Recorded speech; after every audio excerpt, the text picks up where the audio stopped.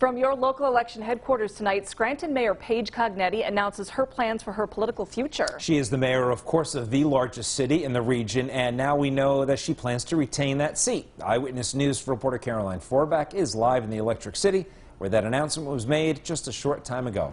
Caroline?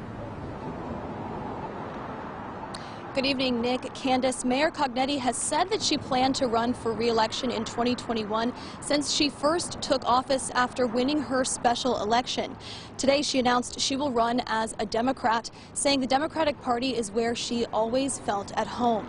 Cognetti called herself a progressive independent when she won the special election in 2019, choosing not to align with the local Democratic Party due to its history with corruption. Cognetti said since she took office, she's been fighting to change Scranton's culture of corruption and building a foundation of communication between the government and the people. She also talked about her fight to restore the economy by creating a tax policy working group to help lower taxes over time and creating more inclusive policies. Now, as I officially return to the Democratic Party, those values are still the same and only reinforced now that we are raising our daughter. These values include running for an office because it's the job you want, running for the opportunity to govern, and to govern for the benefit of all residents, not just a connected few.